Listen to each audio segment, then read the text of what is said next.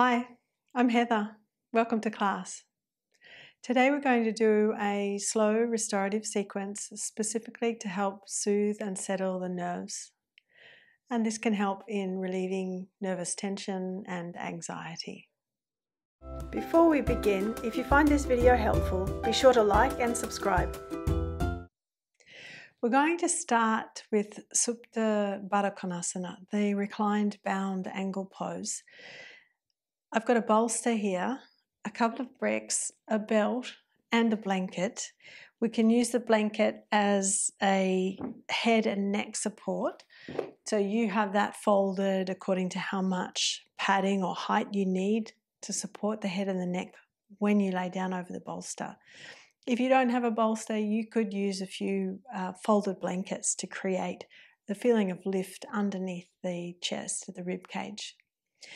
So we sit with our back to the bolster and we want to make sure that we're sitting on the floor, not on the bolster. We'll use our belt to help keep the legs bound in Baddha Konasana. So make your loop fairly large, put that around the waist, and then we'll bring that between the legs. So obviously if the belt's too short and your feet are too far out, it'll be very hard to get the belt around the feet. You do need to bring the feet in close to you so that the belt can go over the feet and around the outer edges of the feet.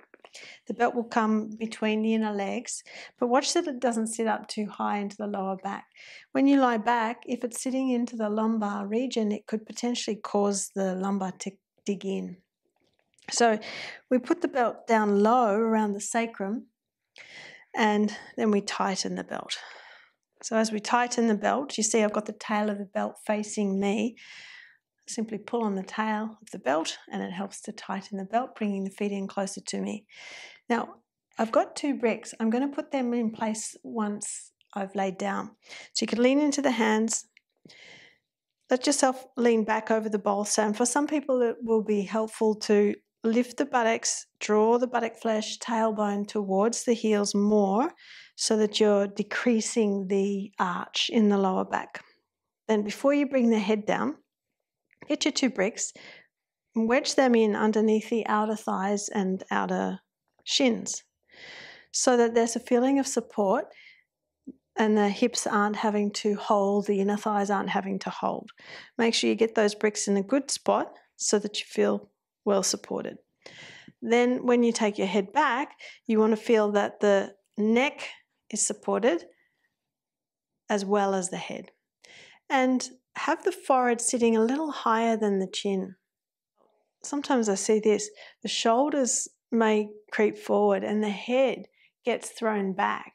And you see the back of the neck shortens, the chin sitting higher than the forehead, and doesn't set ourselves up for really settling the mind. So get your support so that it enables that feeling of lengthening the neck. You've got the support underneath the neck, but then the forehead sits a little higher than the chin, and that allows the mind to really settle. Turn the palms up as you let the arms drape down onto the floor. Forearms, back of the hands on the floor. And the legs relax. They relax into the bricks.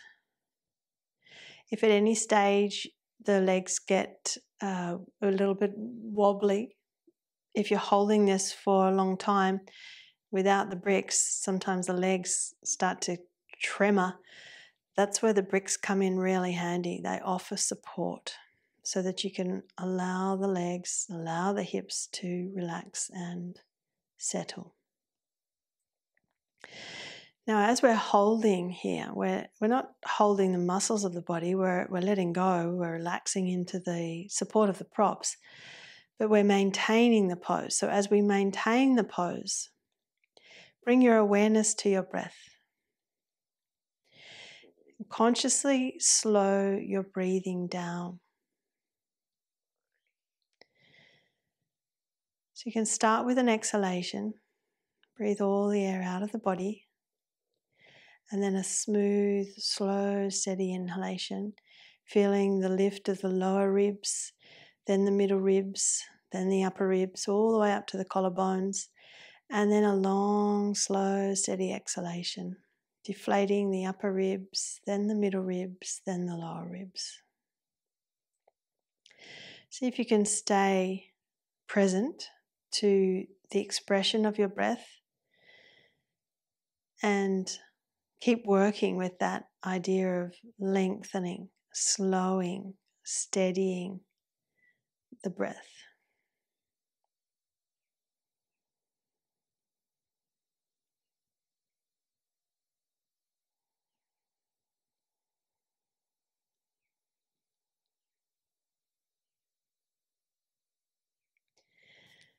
And we notice that the abdomen does lift somewhat when we inhale, but don't try and puff the belly out. Remember, the lungs are in the rib cage. See if you can draw the breath in, lower ribs, middle ribs, upper ribs on the inhale. And as you exhale, abdomen relaxes back and down, and the upper ribs, the middle ribs, and the lower ribs slowly deflate. As you continue with that practice, awareness of your breath, slowing the breath, deepening the breath, just check in on the muscles in the throat and the jaw. See if you can relax them. Even notice the tongue. Relax the tongue away from the roof of the mouth.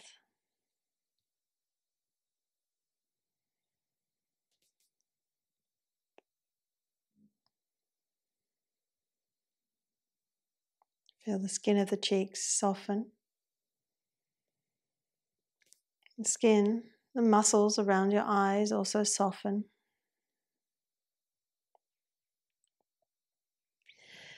Now, to add to the length of the torso, let's take the arms overhead. Wrap your fingers around the edges of the elbows. Take your arms overhead so the upper arms come to rest on your blanket. Now, the only reason that won't happen is if the shoulders have some level of restriction, in which case you may want to put a rolled up blanket here underneath the forearms. But if when you take your arms overhead, it feels like your deltoid muscles are hitting into this blanket, just move the blanket up a little bit more so it's under the head but not under the neck, and then you'll have room for your shoulder muscles, those deltoid muscles, as you take your arms overhead. Stay with your breath, stay aware of your breath, the coming and the going, the steadying and the slowing of both the inhalations and the exhalations.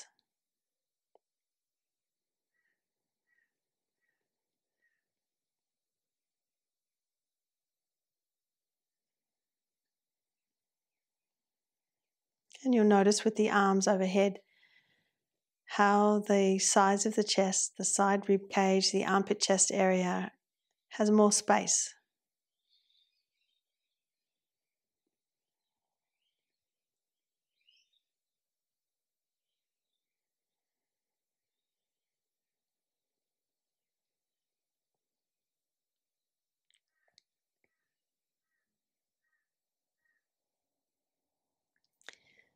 Slow, smooth, steady inhalation. Slow, smooth, steady exhalation.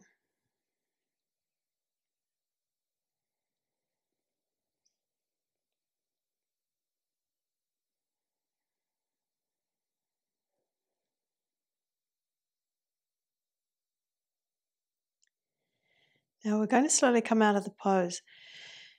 Release the arms.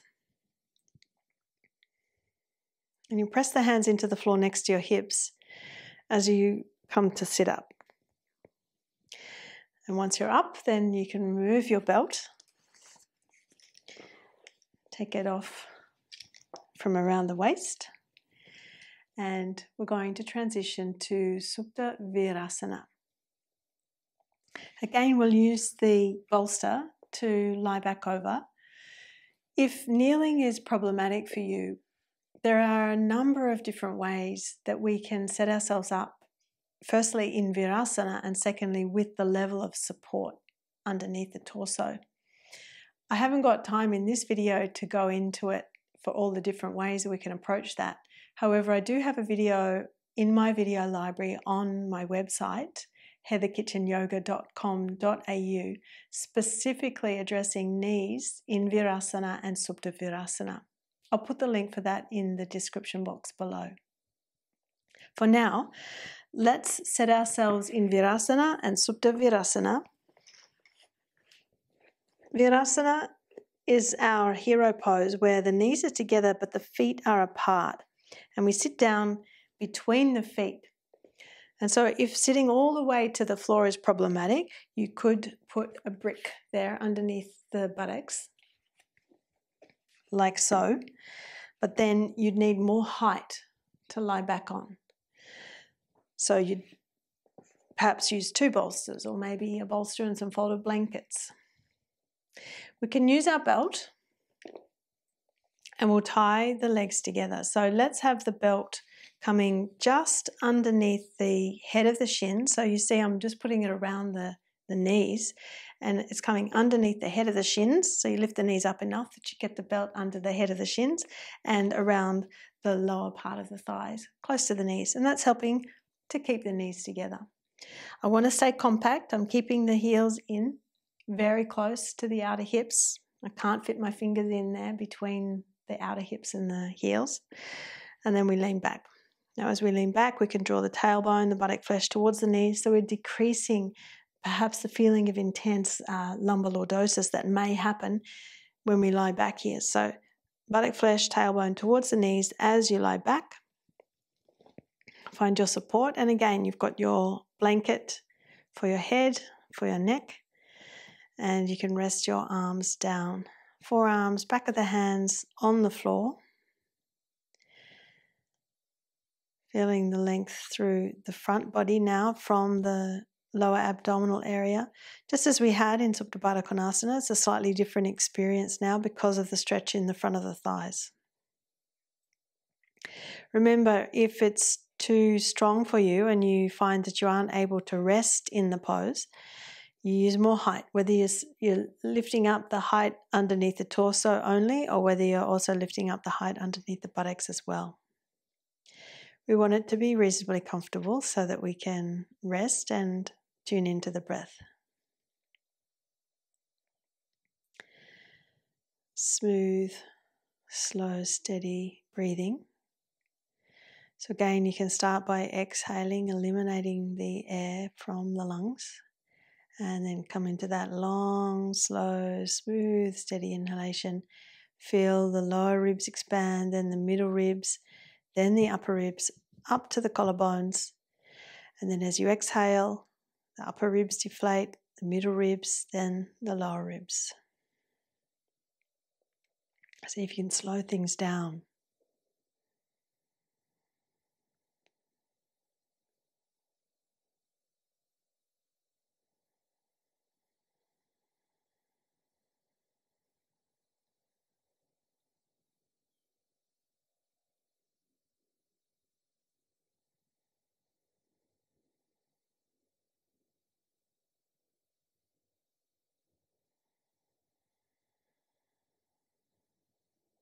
And as you continue with that slow, steady rhythm of breathing, bring your awareness to the face, the facial muscles, the skin.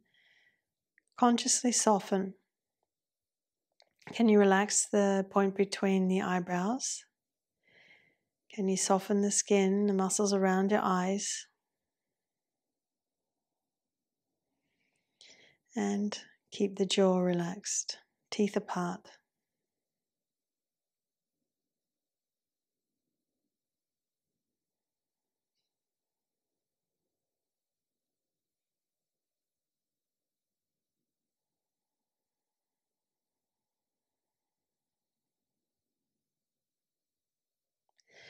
Now let's take the arms overhead. Once more, we wrap the fingers around the edges of the elbows, stretch the arms all the way overhead. And again, if there's some restriction in the shoulders, perhaps you've got your brick nearby, you could put your brick there for the forearms to come onto. Or you can have a rolled up blanket. Or some of us may need to move that blanket up a little bit to give room for these deltoid muscles as we have the arms overhead and the shoulders open in that manner. Stay with your breath. Smooth, slow, steady breathing.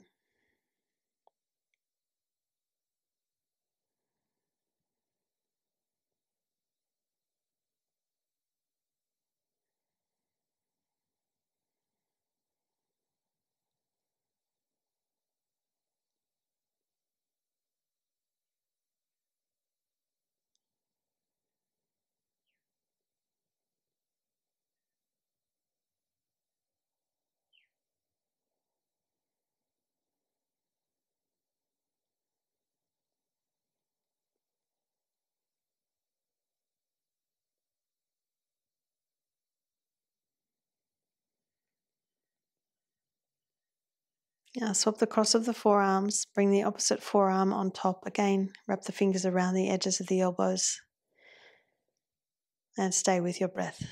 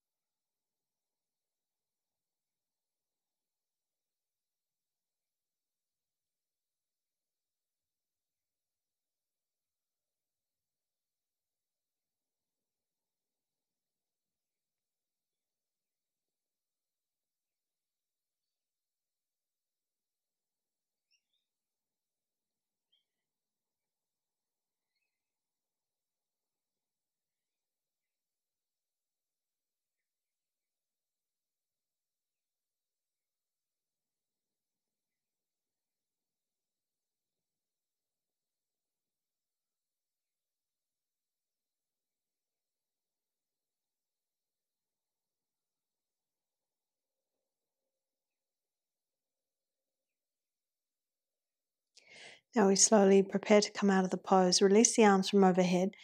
Bring the hands onto the floor near the hips. Press into the hands as you lift up. Come out of the reclined pose. We'll remove our belt and come over onto the hands and the knees. So you're opening the back of the knees somewhat. We'll use our bolster to stretch forward onto. So we can have the bolster coming between the knees. We have big toes touching, knees apart. The knees stay within the width of your mat, and you bring the bolster just between the inner knees. And we're going to bring the chest down onto the bolster. So if it's hard for you to come forward, perhaps you can turn your bolster up. Maybe you can elevate the bolster. If not, then put some bricks underneath your bolster so the height of the bricks elevates the bolster for you. Maybe a blanket on top as well. But the idea is to have from above the navel supported as you come down onto the bolster. So mindful if the hips are up quite high, you may want to put something here, a blanket or two, between the buttocks and the heels to work the buttocks back towards so that you come forward with support, but you're not digging the lumbar spine in, you're letting that gently round, tailbone down. So as I said, we want hips back and down, chest resting, and you can potentially bring your forearms forward for the forehead to rest on. Or you may feel comfortable with the arms draped on the floor on either side of the bolster and the head turning in one direction. So you decide. But see that the feeling is the bolster's supporting from above the navel through to the chest. Shoulders can relax. Buttocks and thighs can relax. And the lumbar spine is long and broad.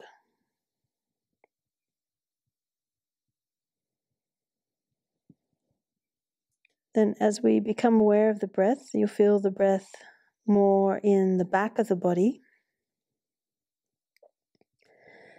Again, see if you can slow your breath down.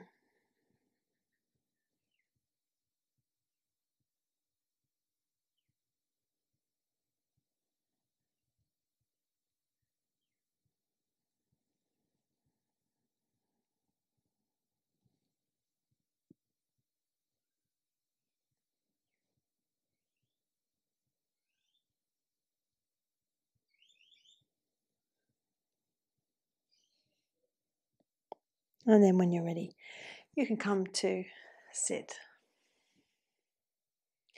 We're going to set up for one more pose, another supported pose.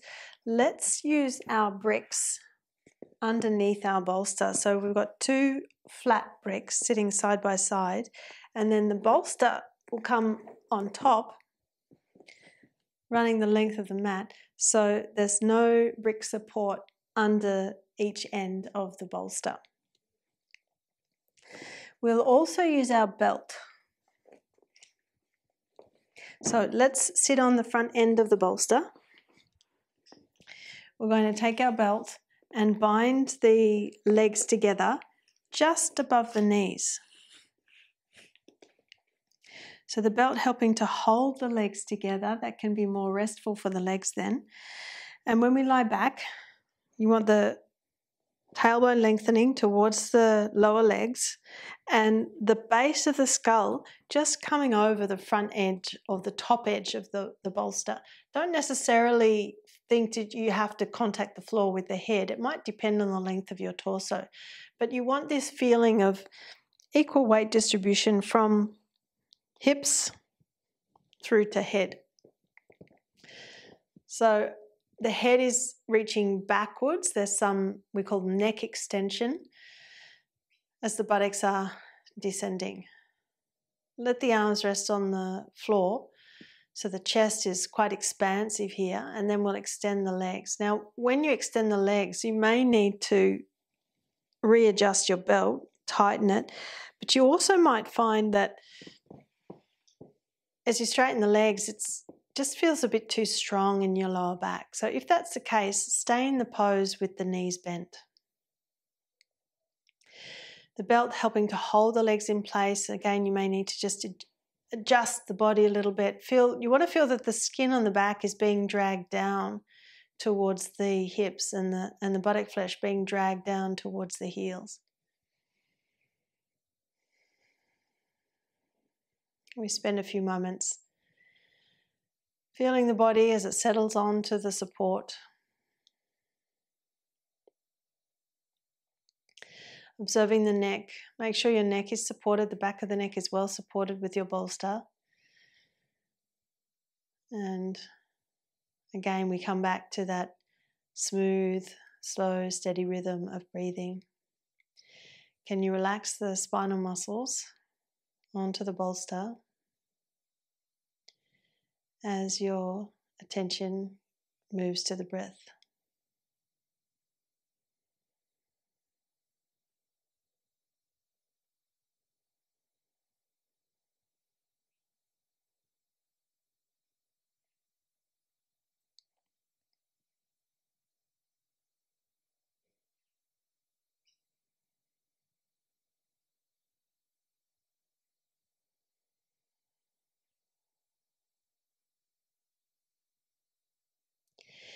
Now we'll take the arms overhead.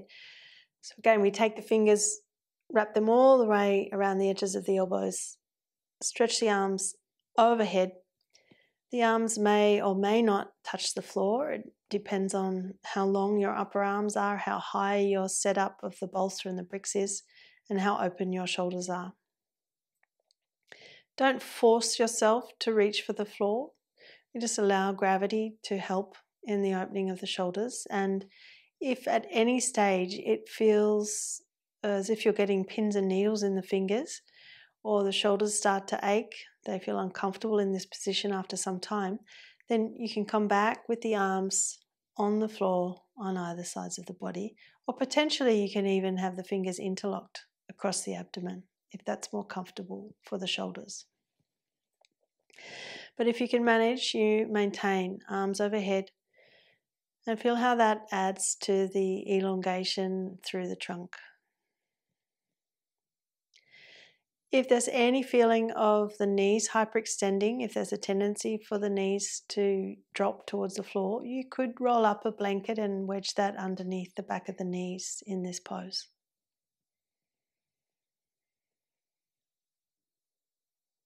Smooth, slow, steady inhalation.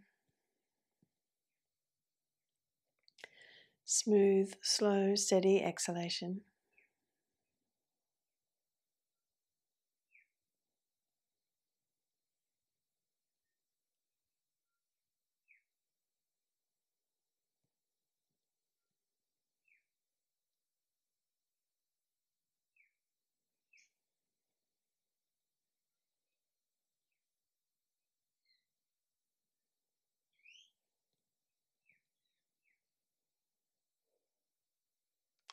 Swap the cross of the forearms, opposite forearm in front. Again, fingers are holding, they're wrapped around the elbow tips. Spinal muscles staying broad. So those spinal muscles softening, spreading onto the bolster. Notice if there's any gripping there.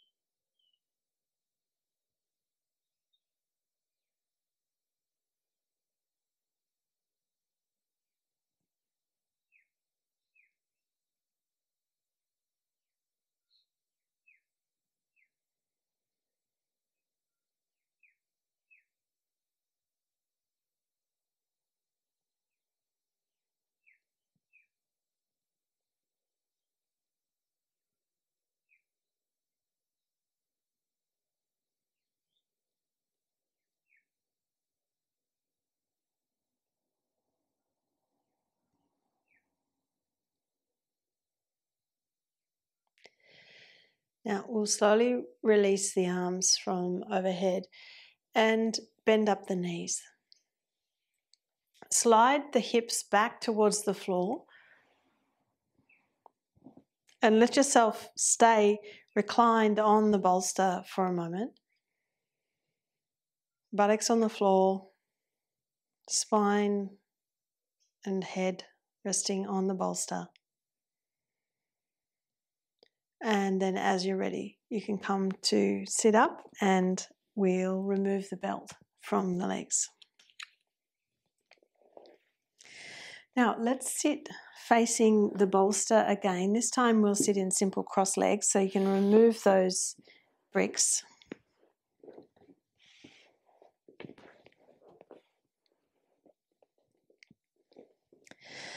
Simple cross legs. If the hips feel tight, you can sit up on a blanket. And even still, if the hips feel tight when you attempt to come forward, we want to rest the forehead down.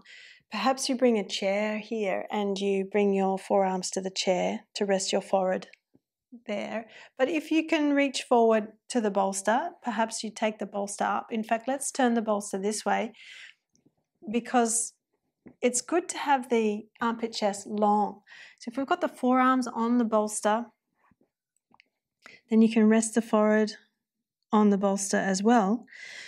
Whereas if you have the bolster like this, the tendency is for the forearms to drop onto the floor as we rest the head down, and the armpit chest doesn't have as much length.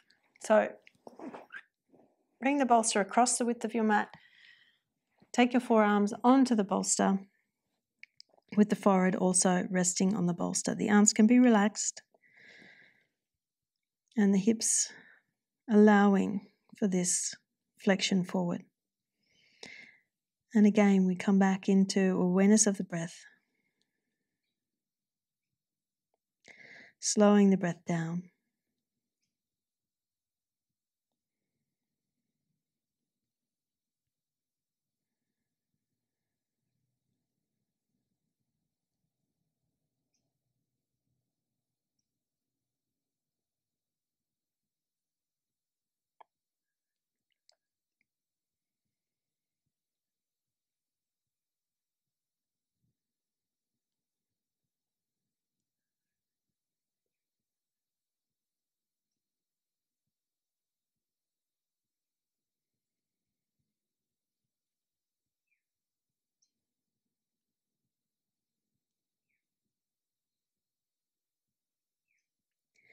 And without disturbing yourself too much, come up just enough that you can swap the cross of the legs, opposite shin in front, and again, let's come forward. Rest the arms and rest the forehead.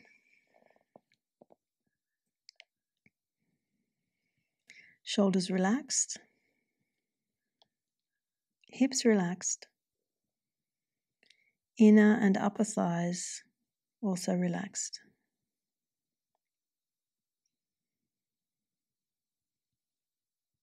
And perhaps you can lengthen your exhalations.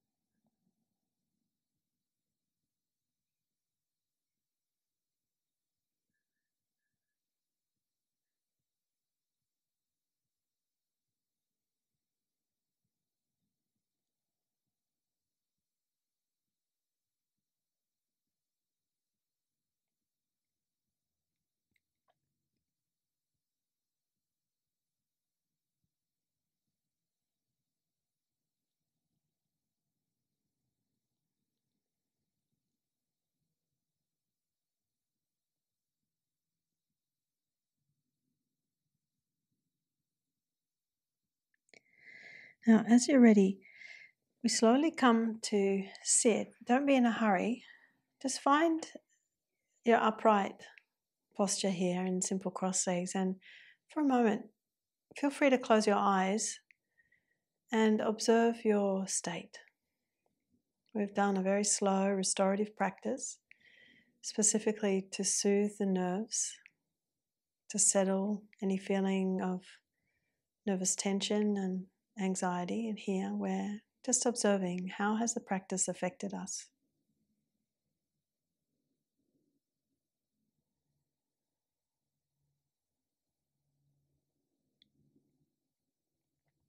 And when you're ready, you can open your eyes and finish with the practice. If you're interested in practicing more restorative classes with me, I have a number of restorative classes in my video library on my website, amongst many other classes. I invite you to go over heatherkitchenyoga.com.au and start your subscription with a 7-day free trial. That's it for today. Thanks for joining me. For more in-depth teaching, check out the video library on my website, heatherkitchenyoga.com.au. The link is in the description box below.